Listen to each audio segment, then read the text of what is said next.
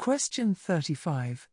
Is there a difference between spirit guides and guardian angels, and is there an angelic kingdom? In the way that most people look at things, there is a difference between those we generally call spirit guides and guardian angels, and the angelic kingdom truly does exist. However, if we look at things slightly differently, it becomes clear to us that all spirit life, whether we think of it as human, or as extraterrestrial, or as angelic, are all aspects of the same one spirit life. Bearing the above in mind, I will proceed with the differences as we generally observe these. In other words, as two different lines of evolution, which is how the spirit guide White Eagle refers to the human and the angelic.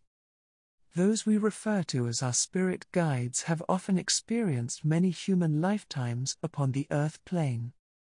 Furthermore, in most cases, they have sufficiently evolved to reside upon a level of spirit life occupied by those who no longer have any necessity to return to earth life through incarnation. Although those from this level can return to earth if they choose to do so, and some do return, usually to fulfill some sort of mission or, for instance, to assist someone from their soul group who is less advanced than themselves. We can have many spirit friends who endeavor to guide or help us in some way during our time on earth. Although some of these spirit friends are quite often referred to as spirit helpers rather than guides.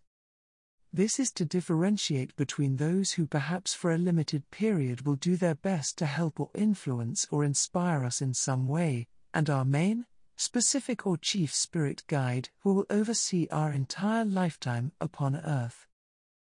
Spirit helpers or our main guide do try to help us, and all the more so during our more testing or challenging times.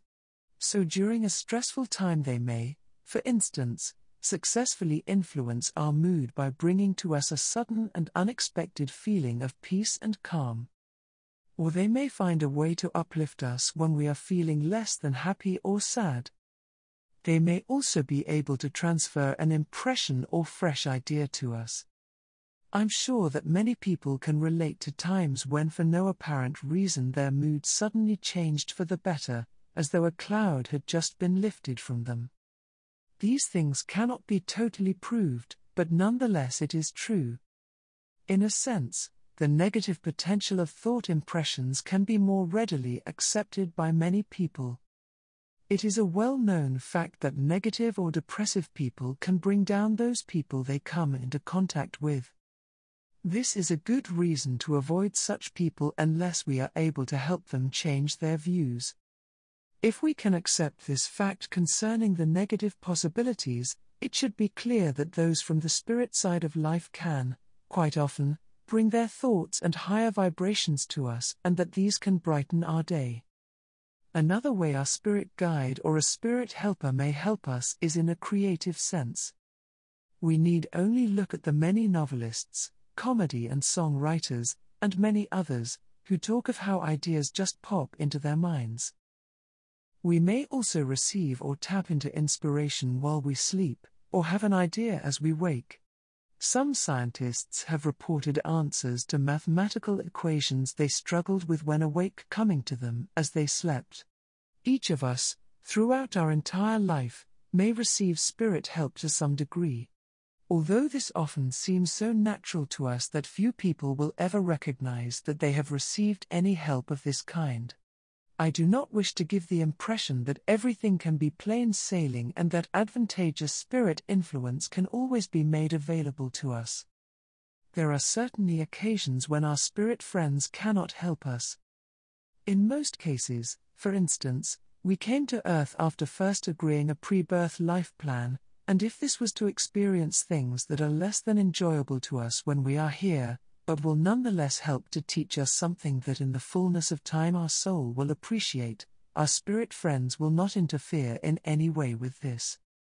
On these occasions our spirit friends will stand back and simply observe, awaiting the outcome.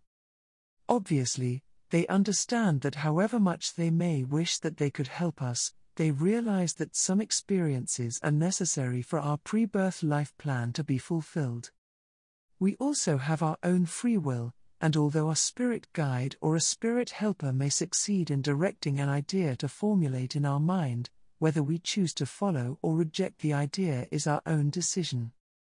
Regardless of whether we make good decisions or not, our spirit friends will continue trying to help and guide us towards our soul objectives.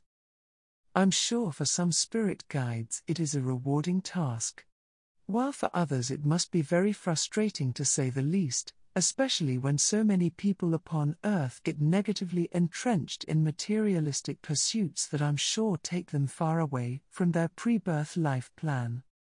It is just as well that we have eternity in which to progress. Moving on to the elevated spirit being we call the guardian angel. It is my understanding that we all have one who watches over us from the very moment of our conception. We are also told that they will remain with us until after our physical passing. Like guides, guardian angels do try to help our spiritual growth. In addition to the guardian angel, there are also many other angels who help us in creation in all manner of ways. These include angels who direct healing energies when spiritual healing is practiced, or whenever healing prayers reach them. Although many spirit people who have and may again incarnate on earth may also help with this form of healing. My former partner was sometimes able to see angels and spirit guides while in an altered state of consciousness during healing sessions with me. She reported seeing angels with an appearance of pure white light. One could describe them as pure energy beings, too bright to be viewed in the same way in which during these sessions she was able to see spirit guides. We have been informed by numerous spirit guides and teachers that under the direction of the angels, and part of the angelic kingdom, there are many lines of creation. There are nature spirits, such as fairies and gnomes. There are also elemental spirits, and these exist within such as minerals, stones and crystals. All of creation has life, and is assisted by life, in forms that are almost beyond our imagination and comprehension in their complexity and numbers. Every single flower, plant and tree, we are told, is attended by nature spirits who take to them vital life force energy, without which they would cease to grow and develop. The very color and scent of a flower is said to be there only because of the work of nature spirits. I can testify that once, while attending a course that included the equivalent to aura photography on video, I witnessed a film that only a few moments before had been taken in an adjoining room, and this showed an elemental spirit moving on the outside of a crystal that was being held in the upturned palm of a lady being filmed. In appearance, the elemental spirit resembled a figure like the advertising image used for the film Ghostbusters. After a short while, the elemental figure appeared to suddenly realize that they were being filmed, or observed, and immediately they seemed to shoot straight back into the crystal. Under the same conditions as I mentioned earlier, my former partner, who is still a friend, by the way, also saw nature spirits, and we even had three-way conversations with some of them. They appeared to her like beautiful little girls about 4 inches tall, and we managed to communicate with 3 of them. The first and most communicative is called Lisa, who has long blonde hair, and who, while working on the earth, is situated in Ireland, and specializes in bluebells and snowdrops. Then there is Claire, who has dark black or brown hair, while the third, called Emma, has black hair, and was seen wearing a green dress and a hat made from a buttercup. She reported working with the green things of nature. A pixie, who Lisa told us works on the earth with potatoes, was also seen on more than one occasion. Nature spirits, I understand, to desire nothing more than to be of service and to work in harmony with us and all in creation. If we were to cooperate with the nature spirits, by asking for their help through prayer, for instance, and by growing crops without artificial or chemical fertilizers and pesticides, which the nature spirits dislike, our crop yields could turn out larger and far healthier.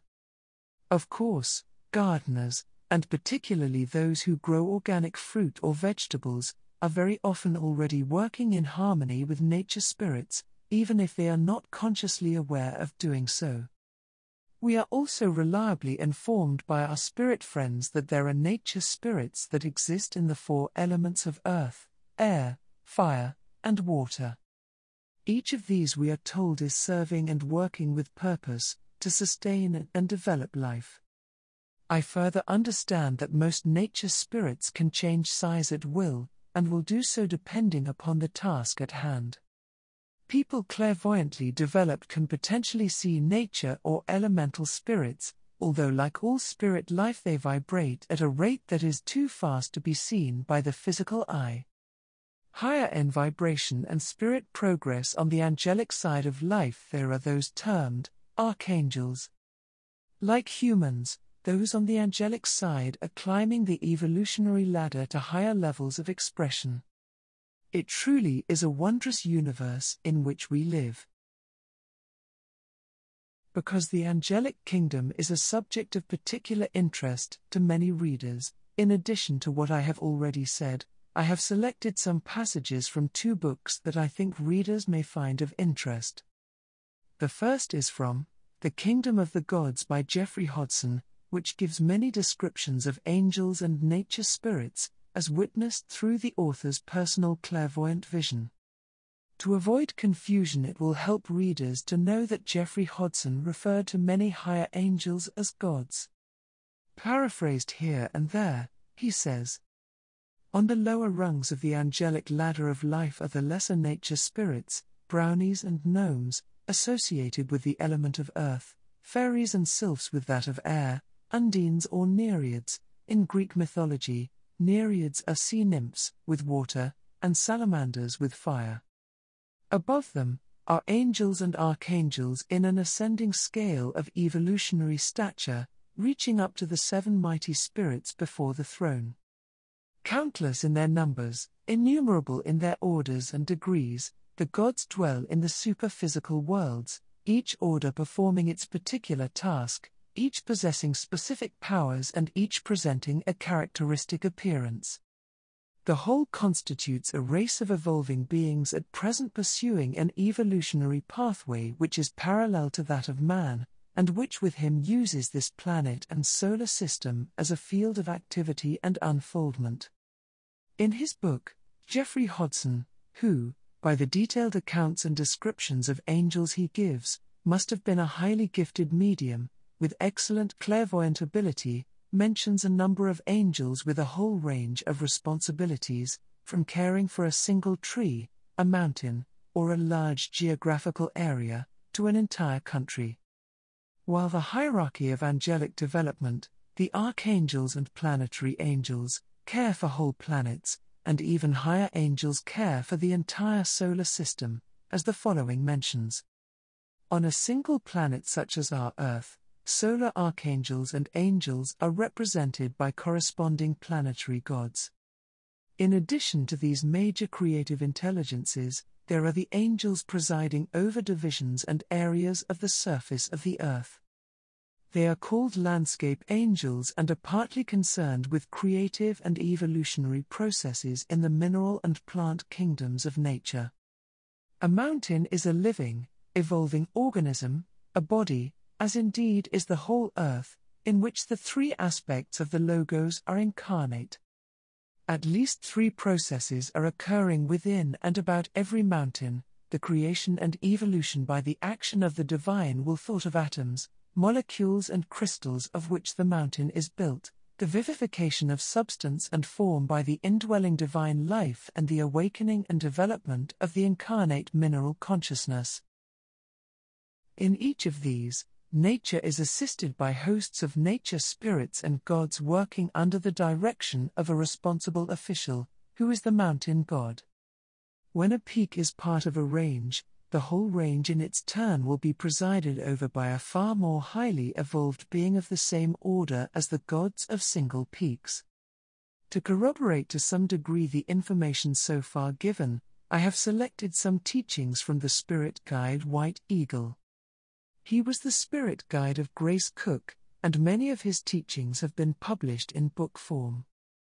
I have paraphrased from Spiritual Unfoldment 2, subtitled, The Ministry of Angels and the Invisible World of Nature, where White Eagle is talking of when we are able to raise our consciousness to perceive other life forms. He says, "You will become aware of the life within the nature kingdom, of streams of life parallel with the human line of evolution, and working with it, of fairies, as you call them, existing not only in children's picture books, but real, and having their own purpose in the scheme of evolution.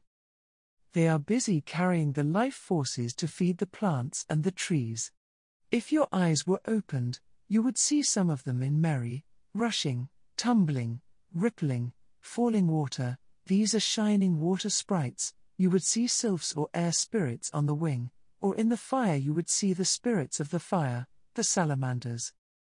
Evolution does not simply concern itself with human life. As I have mentioned, nature spirits too can progress, as the following from the same book teaches. Some of these nature spirits will eventually evolve to the angelic plane, and follow a parallel line of evolution to the human. As the human will eventually become divine, in essence we are of course already divine. What White Eagle means is that we will become divine in our nature, so certain nature spirits evolve from gnomes, fairies and sprites to become angelic forms. In the angelic form they play a great part in human life. You are apt to confuse the human spirit with the spirit of the angel. Make no mistake. The angels come through a different line of evolution from that followed by humankind, although it is parallel to the human line, and the angels are closely linked with man and help in his work and life on earth. Man has always walked the earth with angels. The human race, whether it knows it or not, lives through all time under the guardianship of God's angels. It may strengthen and comfort you to know that not one of you treads the path of life alone, for from the moment of birth until physical death, you are guarded by an angel appointed for that task. The final passage I have selected from the same White Eagle book touches upon the same vast complexity and grandeur of the evolutionary plan as the final passage quoted from the Jeffrey Hodson book, and could somewhat justify his term of gods for highly evolved angels. It says, "Angel beings came to Earth from Venus to assist in the beginning of this Earth planet, and in the creation of the form life on this Earth. As time passed there came also to the Earth those human beings who, having reached a certain stage on the path of evolution on another planet, were more advanced than souls than incarnating on Earth. These more evolved souls assisted the younger ones on Earth. Thus there came the two types of beings concerned with the creation of the Earth life. There were the angels or the great planetary beings, who may be referred to as gods, and those advanced in human evolution, God-men. We have many times referred to the three, who have always been since the beginning, who are concerned purely with this solar system and the evolution of the Earth planet, and who are best understood as the three aspects, wisdom, love, and power. These are the three from whom all life comes, the three first or major rays of life. On one of these three rays comes the angelic line of service, concerned with life form throughout every kingdom. Both books I have quoted from go into far more detail than I could possibly accommodate into this answer, but suffice it to say, we are not alone in our evolution, and it is far grander than we could ever imagine.